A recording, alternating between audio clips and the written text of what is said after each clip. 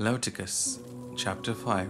If anyone sins in that he hears a public adjuration to testify, he being a witness, whether he has seen or known, if he doesn't report it, then he shall bear his iniquity. Or if anyone touches any unclean thing, whether it is the carcass of an unclean animal, or the carcass of unclean livestock, or the carcass of unclean creeping things, and it is hidden from him, and he is unclean, then he shall be guilty.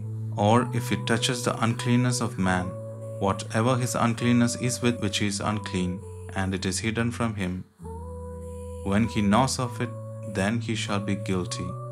Or if anyone swears rashly with his lips to do evil or to do good, whatever it is that a man might utter rashly with an oath, and is hidden from him, when he knows of it, then he will be guilty of one of these. It shall be, when he is guilty of one of these, he shall confess that in which he has sinned, and he shall bring his trespass offering to the Lord for his sin which he has sinned, a female from the flock, a lamb or a goat for a sin offering, and the priest shall make atonement for him concerning his sin.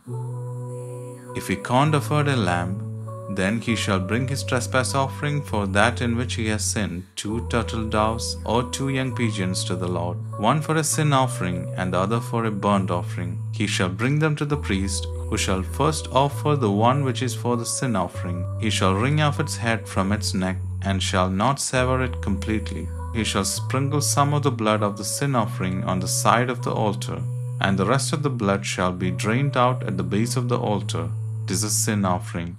He shall offer the second for a burnt offering, according to the ordinance, and the priest shall make atonement for him concerning his sin which he has sinned, and he shall be forgiven. But if he can't afford 2 turtle doves or 2 young pigeons, then he shall bring as his offering for that in which he has sinned 1/10 of an ephah of fine flour for a sin offering. He shall put no oil on it, and he shall not put any frankincense on it, for it is a sin offering. He shall bring it to the priest, and the priest shall take his handful of it as a memorial portion, and burn it on the altar, on the offerings of the Lord made by fire. It is a sin offering. The priest shall make atonement for him concerning his sin that he has sinned in any of these things, and he will be forgiven. And the rest shall be the priest's as the meal offering.